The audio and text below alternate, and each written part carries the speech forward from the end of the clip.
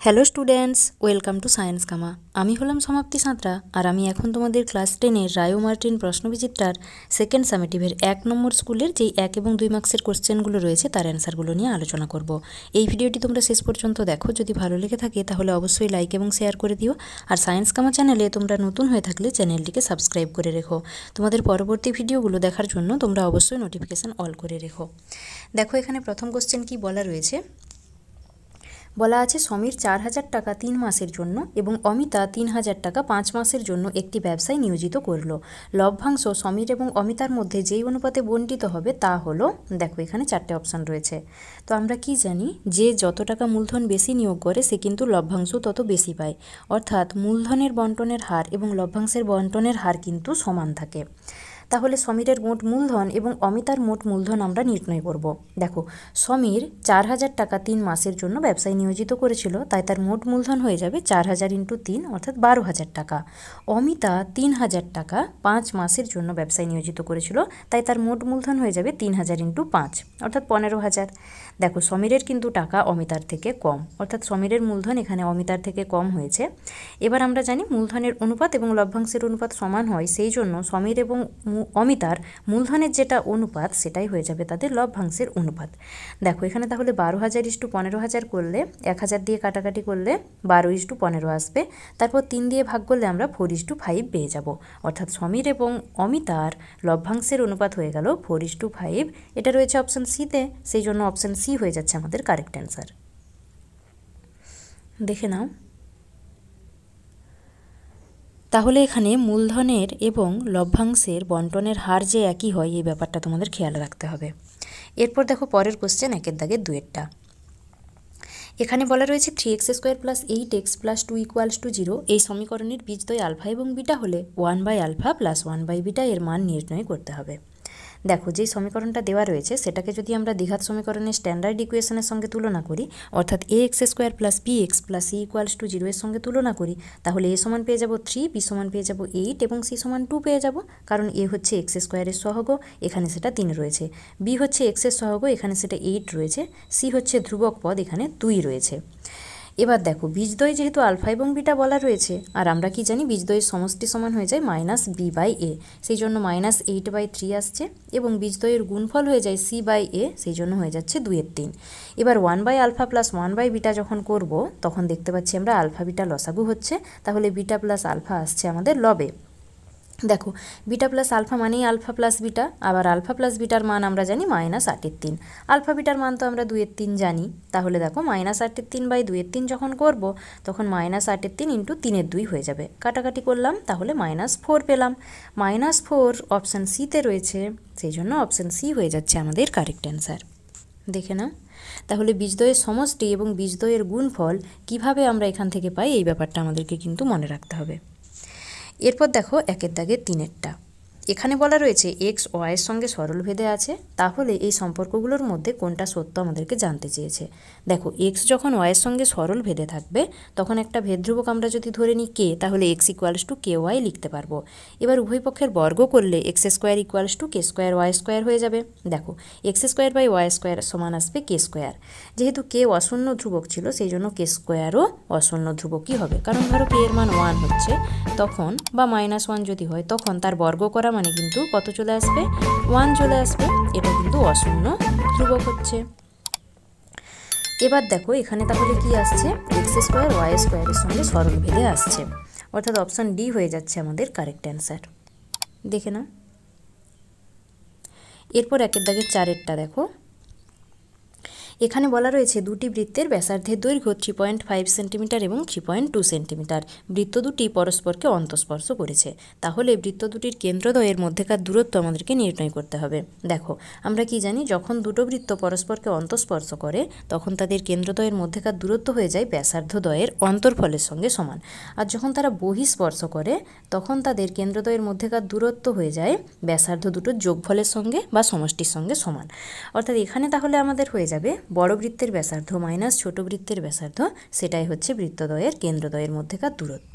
দেখো এখানে যদি আমরা এরকম বৃত্ত অঙ্কন করি যার বি হচ্ছে বড় বৃত্তের কি দেখো, বি বড় বৃত্তের কেন্দ্র এবং সি হচ্ছে ছোট বৃত্তের কেন্দ্র। তাহলে সি বিন্দুতে পরস্পরকে যদি তারা অন্তঃস্পর্শ করে তখন আমরা লিখতে পারবো BC equals to AB plus AC. তাহলে এবি সমান হয়ে যাবে বিসি মাইনাস এসি। এবি মানে হচ্ছে কেন্দ্রদ্বয়ের মধ্যেকার দূরত্ব, বিসি হচ্ছে বড় বৃত্তের ব্যাসার্ধ এবং এসি হচ্ছে ছোট বৃত্তের ব্যাসার্ধ। তাহলে বিসি সমান হয়ে যাচ্ছে 3.5 সেন্টিমিটার এবং এসি সমান 3.2 সেন্টিমিটার। এবি সমান আমরা পাচ্ছি দেখো 3.5 মাইনাস 3.2 সেন্টিমিটার অর্থাৎ 0.3 সেন্টিমিটার। দেখো একটা অপশানেও কিন্তু 0.3 সেন্টিমিটার দেওয়া নেই, সেই জন্য অপশান ডি হয়ে যাচ্ছে আমাদের কারেক্ট অ্যান্সার। তাহলে অন্তঃস্পর্শ করলে এবং বহিঃস্পর্শ করলে কেন্দ্রদ্বয়ের মধ্যেকার দূরত্ব কিভাবে নির্ণয় করা যায় এই ব্যাপারটা কিন্তু তোমাদের মাথায় রাখতে হবে। এরপর দেখো 1 দাগের 5-এরটা। এখানে বলা রয়েছে পাশের চিত্রে ডিপি সমান 5 সেন্টিমিটার, ডিই সমান 15 সেন্টিমিটার, ডিকিউ সমান 6 সেন্টিমিটার এবং কিউএফ সমান যদি 18 সেন্টিমিটার হয় তাহলে এখানের মধ্যে কোনটা সত্য সেটা আমাদেরকে জানতে চেয়েছে। দেখো ডিপি সমান 5, ডিই সমান 15 অর্থাৎ এই টোটালটা হচ্ছে 15 সেন্টিমিটার। তাহলে পিই এই ছোট্ট বাহুটা কিভাবে পাবো? পুরোটার থেকে আমরা ডিপি বাদ দিয়ে দেবো, অর্থাৎ ডিই মাইনাস ডিপি, তার মানে 15 মাইনাস যদি 5 করি আমরা 10 সেন্টিমিটার পেয়ে যাব। আবার দেখো ডিকিউ সমান বলা রয়েছে 6 সেন্টিমিটার, কিউ এফ সমান বলা রয়েছে 18। তাহলে পুরো বাহুটা আমরা কিভাবে পাবো? ডিএফ সমান ডিকিউ প্লাস কিউ এফ অর্থাৎ 18 প্লাস 6 মানে হচ্ছে 24 সেন্টিমিটার। এবার দেখো এখানে আমরা প্রথমে বাহুগুলোর অনুপাত নির্ণয় করব, অর্থাৎ ডিই বাই ডিপি করব, সেটা সমান আসছে 15 5 অর্থাৎ 3। আবার যখন ডিএফ বাই আমরা কিউএফ করব তখন সেটা সমান আসবে 24/6 অর্থাৎ 4 আসছে। দেখো 3 যেহেতু 4-এর সঙ্গে সমান হয়নি অর্থাৎ এই বাহুগুলোর অনুপাত কিন্তু সমান আসছে না, অর্থাৎ DE by DP not equals আসছে কত? DQ by QF. তার মানে পিকিউ কখনোই কিউএফের সঙ্গে সমান্তরাল হবে না। বা এইভাবে যদি তোমরা ভাবো ডিপি বাই পিই সেটা সমান কত আসবে? দেখো 5-এর 10 আসবে, কারণ এই যে এখানে ডিপি 5 দেওয়া রয়েছে, পিই কত আমরা নির্ণয় করেছি 10, তাহলে 5-এর 10 মানে হাফ আসবে। আবার ডিকিউ বাই যখন তোমরা কিউ এফ করবে তখন আসবে 6-এর 18 অর্থাৎ 1-এর 3 আসবে, তখনও কিন্তু পিকিউ কিউএফের সঙ্গে সমান্তরাল হবে না, কারণ হাফ 1-এর 3-এর সঙ্গে সমান নয়। অর্থাৎ অপশান ডি কিন্তু আমাদের কারেক্ট অ্যান্সার এখানে। পিকিউ কখনোই ইএফের সঙ্গে সমান্তরাল হবে না। এরপর দেখো 1 দাগের 6, এখানে বলা রয়েছে দুটি নিরেট গোলকের আয়তনের অনুপাত 1:8, তাদের বক্রতলের ক্ষেত্রফলের অনুপাত কত হবে আমাদেরকে জানতে চেয়েছে। দেখো গোলক দুটোর ব্যাসার্ধ যদি আমরা R1 একক এবং R2 একক ধরে নিই তাহলে তাদের আয়তন হয়ে যাবে 4/3 পাই R1 কিউব এবং 4/3 পাই R2 কিউব। কারণ কি ব্যাসার্ধ যদি R হয় তখন আয়তন হয়ে যায় 4/3 পাই ব্যাসার্ধের হোল কিউব। এখানে যেহেতু একজনের ব্যাসার্ধ R1 তাই তার আয়তন হয়ে যাবে 4/3 পাই R1 কিউব, যার ব্যাসার্ধ R2 তার ক্ষেত্রে হয়ে যাবে আয়তন 4/3 পাই R2 কিউব। এবার দেখো এটা বলা রয়েছে 1:8, দেখো সেই জন্য 4/3 পাই R1 cube is to 4/3 pi R2 cube equals to হচ্ছে 1:8। এবার দেখো 4/3 পাই কেটে যাবে, তাহলে এখানে আমাদের কত আসবে? R1 cube by R2 cube equals to 1/8, তার মানে R1 by R2 whole cube সমান 1/2 হোল কিউব আসবে, কারণ 8 মানে হচ্ছে 2 কিউব। তাহলে R1 বাই R2 সমান আসছে হাফ। আমরা কিভাবে পেলাম? উভয় পক্ষের ঘনমূল করে পেলাম। এবার দেখো আমাদের ব্যাসার্ধের অনুপাত আমরা নির্ণয় করেছি, এখান থেকে আমরা বক্রতলের ক্ষেত্রফলের অনুপাত নির্ণয় করব। দেখো বক্রতলের ক্ষেত্রফলের সূত্র কি হয়ে যায়? 4 পাই ব্যাসার্ধের হোল স্কোয়ার হয়ে যায়। তাহলে এখানে একজনের ব্যাসার্ধ R1 ছিল বলে 4 পাই R1 স্কোয়ার আসবে, আর যেই গোলকের ব্যাসার্ধ ছিল R2 তার ক্ষেত্রে হয়ে যাবে 4 পাই R2 স্কোয়ার। দেখো 4 পাইয়ের সঙ্গে 4 পাই কেটে গেল, R1 square is to R2 square আসছে, অর্থাৎ R1 square by R2 square আসলে R1 by R2 whole square লেখা যাবে। দেখো R1 বাই R2 মান হচ্ছে হাফ, যেহেতু R1 by R2 equals to half, সেই জন্য এখানে হাফের হোল স্কোয়ার আসছে অর্থাৎ 1/4 আসছে। 1/4 মানে 1:4। দেখো 1:4 রয়েছে অপশন বিতে, অর্থাৎ গোলকদ্বয়ের বক্রতলের ক্ষেত্রফলের অনুপাত হয়ে যাচ্ছে 1:4। এটাই হয়ে যাচ্ছে আমাদের কারেক্ট অ্যান্সার। দেখে নাও। এরপর দেখো 1 দাগের লাস্ট কোশ্চেন 7-টা। এখানে বলা রয়েছে একটি লম্ববৃত্তাকার শঙ্কু তির্যক উচ্চতা 15 সেন্টিমিটার, ভূমিতলের ব্যাসের দৈর্ঘ্য বলা রয়েছে 16 সেন্টিমিটার, তাহলে শঙ্কুটির পার্শ্বতলের ক্ষেত্রফল কত হবে? দেখো ভূমিতলের ব্যাস দেওয়া রয়েছে 16 সেন্টিমিটার, সেখান থেকে আমরা ব্যাসার্ধ নির্ণয় করতে পারবো ব্যাসের অর্ধেক অর্থাৎ 8 সেন্টিমিটার। তির্যক উচ্চতা বলা রয়েছে 15 সেন্টিমিটার, অর্থাৎ এল এর মান 15 বলা রয়েছে। তাহলে পার্শ্বতলের ক্ষেত্রফল পাই আর এল সমান হয়ে যাবে দেখো পাই ইন্টু 8 ইন্টু 15, কারণ 8 হচ্ছে আর এর মান এবং এল এর মান হচ্ছে 15।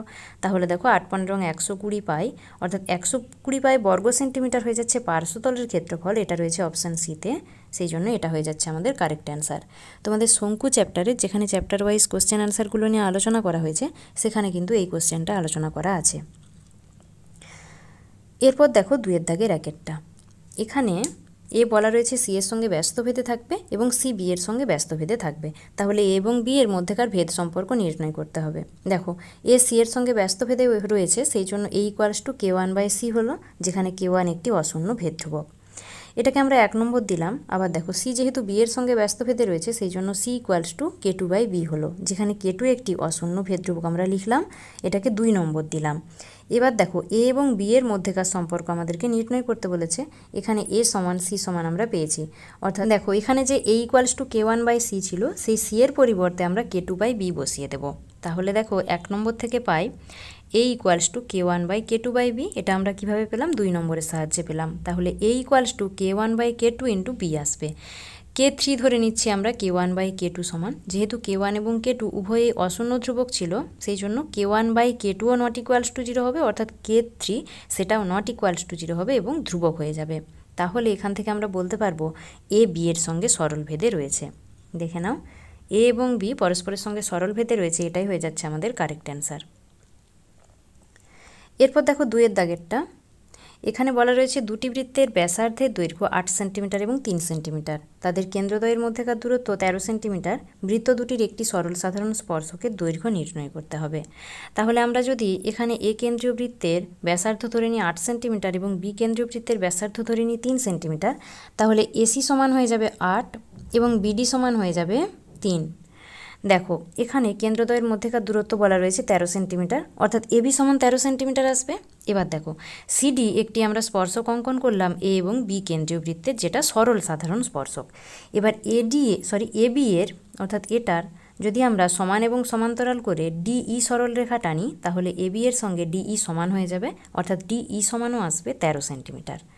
আবার দেখো যেহেতু এবি এর সঙ্গে ডিই সমান্তরাল হয়েছে, তাই বিডি সমান হয়ে যাবে এই। দেখো বিডি সমান আমরা জানি 3 সেন্টিমিটার, সেই জন্য এই সমান হয়ে যাবে 3 সেন্টিমিটার। দেখো এসি সমান 8 সেন্টিমিটার ছিল, এই সমান 3 সেন্টিমিটার এসেছে, তাই সিই বা ইসি সমান হয়ে যাবে কত? এসি মাইনাস এই, অর্থাৎ 8 মাইনাস 3 মানে হয়ে যাচ্ছে 5 সেন্টিমিটার। এবার দেখো এখানে দেখো এই এসি সিডি এর ওপর কি ছিল? লম্ব ছিল, সেই জন্য সিই সিডি এর ওপর লম্ব হয়ে যাবে, অর্থাৎ এখানে আমরা একটা সমকোণী ত্রিভুজ পেয়ে যাব সিডিই। সেই সমকোণী ত্রিভুজের ক্ষেত্রে লম্ব স্কোয়ার প্লাস ভূমি স্কোয়ার সমান অতিভুজের স্কোয়ার, পিথাগোরাসের এই উপপাদ্যকে কাজে লাগিয়েই আমরা সিডি বাহু অর্থাৎ সিডি স্পর্শকটির দৈর্ঘ্য নির্ণয় করে নিতে পারবো। দেখো এখানে সিই সমান তাহলে এসি মাইনাস এই এসেছে, আবার এই মানেই বিডি, সেই জন্য 8 মাইনাস 3 সমান করে আমরা 5 পেয়েছি। এবার ত্রিভুজ সিডিই এর ক্ষেত্রে লম্ব স্কোয়ার প্লাস ভূমি স্কোয়ার সমান অতিভুজের স্কোয়ার আসছে, সেই জন্য সিই সমান দেখো 5 আর এখানে দেখো ডিই সমান 13, তাই 5 স্কোয়ার প্লাস সিডি এর স্কোয়ার সমান 13 স্কোয়ার আসছে। এখানে সাইড নোট দিতে হবে যে যেহেতু এসি সিডি এর উপর লম্ব ছিল, সেই জন্য সিইও সিডি এর উপর লম্ব হবে, তাই ত্রিভুজ সিডিই একটি সমকোণী ত্রিভুজ হবে। আর সমকোণী ত্রিভুজের ক্ষেত্রে সবসময় আমরা পিথাগোরাসের উপপাদ্য অ্যাপ্লাই করতে পারি, সেই জন্য সিডি স্কোয়ার সমান হয়ে যাচ্ছে দেখো 169 মাইনাস 25 অর্থাৎ 144। উভয় পক্ষের বর্গমূল করলে আমাদের সিডি সমান চলে আসবে 12, তাই সরল সাধারণ স্পর্শকের দৈর্ঘ্য হয়ে যাচ্ছে 12 সেন্টিমিটার এবং এটাই হয়ে যাচ্ছে আমাদের কারেক্ট অ্যান্সার। দেখে নাও পুরোটা।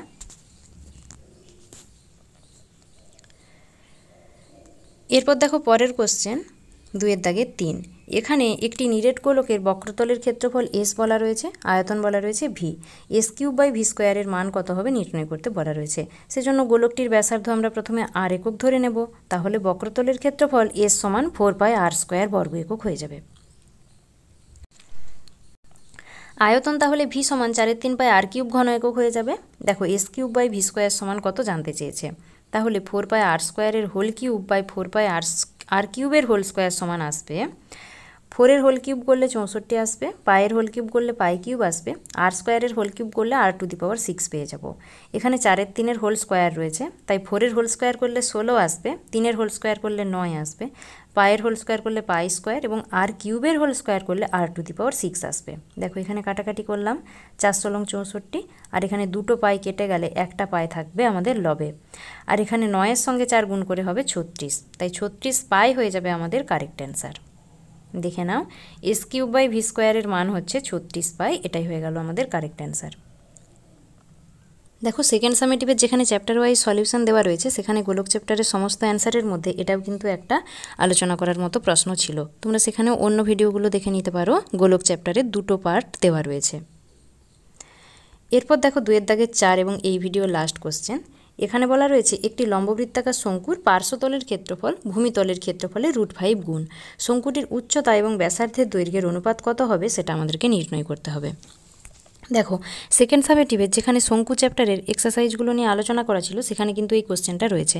তোমাদের শঙ্কুর যদি অন্য কোনো কোশ্চেন নিয়ে ডাউট থাকে তাহলে অবশ্যই ওই ভিডিওগুলো তোমরা দেখে নিতে পারো। শঙ্কুর ব্যাসার্ধ ধরে নেব r একক, উচ্চতা h একক এবং তির্যক উচ্চতা l একক ধরে নেব। তাহলে পার্শ্বতলের ক্ষেত্রফল আমরা কি পেয়ে যাব? πr/l পেয়ে যাব, আর ভূমিতলের ক্ষেত্রফল আমরা πr² পেয়ে যাব, কারণ শঙ্কুর ভূমিতল থাকে বৃত্তাকার আর বৃত্তের ক্ষেত্রফল হয় πr², তাই শঙ্কুরও ভূমিতলের ক্ষেত্রফল হয়ে যাবে πr²। এবার এখানে বলা রয়েছে πr/l সমান √5 × πr², কারণ ভূমির ক্ষেত্রফলের √5 গুণ বলা রয়েছে, তাই ভূমির ক্ষেত্রফল × √5 করলে আমরা পার্শ্বতলের ক্ষেত্রফল পেয়ে যাব। এবার তাহলে l সমান চলে আসবে √5 × πr²/πr, কাটাকাটি করলাম, তাহলে l সমান √5r আমরা পেয়ে গেলাম। এবার দেখো তির্যক উচ্চতার বর্গ সমান কি হয়ে যায়? শঙ্কুর উচ্চতার বর্গ প্লাস ভূমিতলের ক্ষেত্রফলের বর্গ, ভূমিতলের ব্যাসার্ধের বর্গ। তাহলে l সমান চলে আসবে √h² + r²। দেখো এখানে সেটাই আমরা লিখলাম। এবার উভয় পক্ষের বর্গ করে দিলাম, তাহলে h² + r² সমান চলে আসবে √5r এর হোল স্কোয়ার। তাহলে h² + r² সমান 5r² লেখা যাবে। এবার দেখো একটা r² বিয়োগ করলাম, তাহলে 4r² চলে আসলো। h² সমান লেখা গেল 2r এর হোল স্কোয়ার। এবার উভয় পক্ষের যদি বর্গমূল করা হয় তাহলে h সমান 2r আসবে, তার মানে h/r আসবে 2/1। h/r হয়ে গেল 2:1। এটাই আমাদেরকে নির্ণয় করতে বলা ছিল শঙ্কুর উচ্চতা এবং ব্যাসার্ধের দৈর্ঘ্যের অনুপাত কত হবে। তাহলে দেখো শঙ্কুর উচ্চতা এবং ব্যাসার্ধের দৈর্ঘ্যের অনুপাত হয়ে গেল 2:1। এখানে তাহলে পার্শ্বতলের ক্ষেত্রফল এবং ভূমিতলের ক্ষেত্রফলের সূত্রটি তোমাদেরকে মনে রাখতে হবে। এইগুলোই ছিল 1 নম্বর স্কুলের 1 এবং 2 মার্কসের সমস্ত উত্তর। এই ভিডিওটি শেষ পর্যন্ত দেখার পর তোমাদের কেমন লেগেছে অবশ্যই কমেন্টে জানাবে। যদি ভালো লেগে থাকে তাহলে লাইক এবং শেয়ার করে দেবে। আর সায়েন্স গামা চ্যানেলে তোমরা যদি নতুন হয়ে থাকো তাহলে চ্যানেলটিকে সাবস্ক্রাইব করে রাখবে। এই ধরনের ভিডিও পাওয়ার জন্য অবশ্যই নোটিফিকেশন অল করে রাখবে। ধন্যবাদ।